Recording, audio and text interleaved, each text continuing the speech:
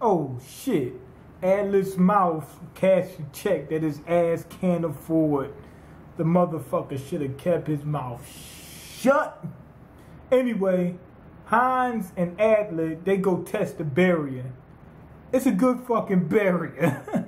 They couldn't move. They kept walking in circles. Every time they tried to leave, they walked in the circles. They kept like strings or line or marking trees, you know, all that type of shit, leaving breadcrumbs so they won't get lost. They couldn't leave the fucking barrier.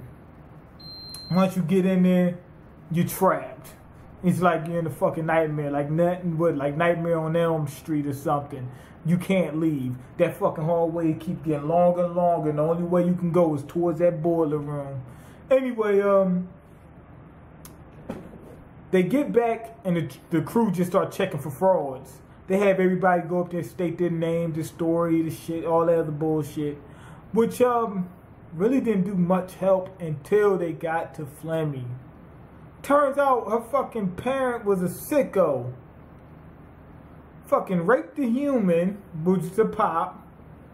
Raped the motherfucker. Got the damn fiend pregnant and had this broad. She got one red eye with a damn beating heart or something, and it looks like a blood clot or something. I don't know, some weird shit in her eye. And she has a horn, a semi-horn.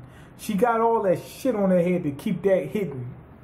They said what happened was she was raised by fiends. She thought she was just a pure fiend, even though she looked like a human. And that they had built a shrine to the gunpowder god, which is weird. They got a gunpowder god. Whatever. Anyway, they built that and had the girl training in there or whatever, and that's how she became the saint of gunpowder. And now she seems ridiculously suspicious. But the dude cleared her. He says, we do know that she killed a few saints. And we do know that they don't want the saints to meet. And from her story, she also tells us that she was supposed to kill the saints. Because she was raised by the fiends to do that. Like the fiends were creating their own brave six in order to take on the braves. So that way the demon god can be reawakened without too much of a hassle. And he said, well, if she didn't want us to meet up here, she could have killed Atlet at any given moment. He said he walked. Then he revealed the story that he was walking in front of her. He was trying to clear this broad's name. I was thinking to myself, damn, he want the pussy that bad? The bitch, you find out the bitch got a horn. Her eyeballs all jacked up. One's completely red. She's half fiend. You don't even know what's down there. It might not be human. He thinks all of us human except for that horn in that eye. You don't know. The other stuff covered up. When she take her pants off, it might be like frog legs or some bullshit like that. You don't know what that is. So I would be wary about that. But he's fighting that hard over some pussy. He even said to himself that they could start suspecting him. And he's fighting that hard. Yeah, he deserves to get killed. The dumb motherfucker. If it would have been me, I would have sat my ass in that corner and stayed quiet. Like when stuff like that happened, I go creep off in the corner and try to stay out of that zone like this and hope nobody see me, you know. And if they do, then I got to defend myself. Anyway, he went ahead and cleared her name somewhat. You know, what she says checks out so far. That's what I'm saying. What she says checks out. So then the guy who supposedly was named Hans, he's an assassin. That was kind of shady. But then he said something that made sense. He said the Braves supposed to take down the demon guy. Fuck what their occupation is. And he's right. It's worse to have the fucking demon god out there. Then he's very smart. He looks ridiculous. But once you hear this guy talk, then you know he's very cunning. Which is also to my dismay, because I'll be scared like, whoa, if he could think that good, maybe he's the one tricking us. You know, that type of deal. Anyway, he explained how she could still activate the barrier, but she probably did because she probably isn't the fiend that's there to kill him or whatever. He said because she could have activated the barrier because she's inside she made it in the temple. The temple doesn't let fiends in. So basically, she's a fucking Daywalker. She's half human, half fiend, and she has all this strength, none of their weaknesses except for the thirst. She's Blade. Anyway, after that, it turned on Adlet. He says, "You're the one who opened the door." He said, "I know all about them doors, goddammit." He said, "Either when they open, they stay open, or they don't ever open." He says, "Some won't open, or when they open up and you get in there, they close on you." He said, "That one's still open."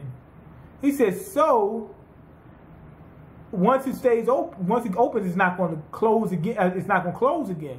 So that means that whoever was in there, how did they get in? Like if they would have opened the door wouldn't close back, right?" So he's wondering how the fuck did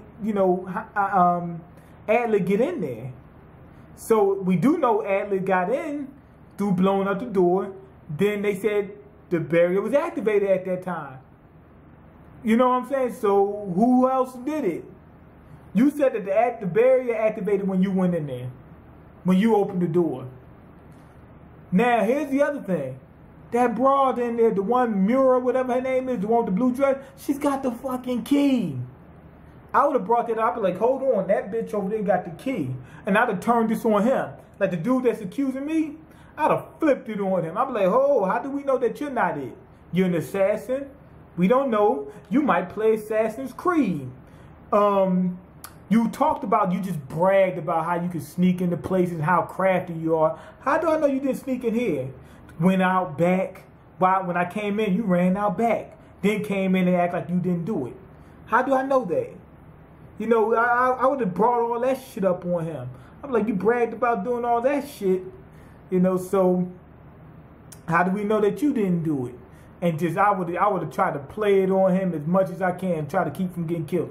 This episode, I'm gonna give it a 4.5 out of 5.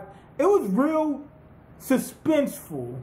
I like seeing the interaction, finding out more about Hines, how smart he is, how cunning he is.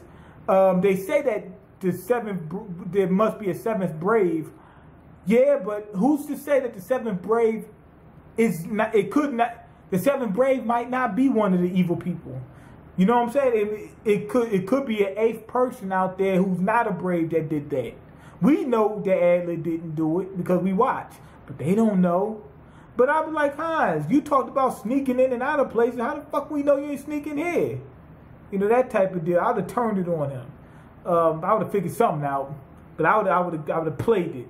But yeah, it was a good episode, suspenseful. That's basically what it was. I just liked seeing the interaction between the people. It was almost like that movie Phone Booth when the dude stuck in the phone booth. The whole fucking movie took place in the phone booth, but they kept it interesting with the dialogue. But anyway, go ahead and leave your comments, like the video, and subscribe, because I can't eat. I'm broke, nigga, I'm broke. And you got the power to change that. Peace.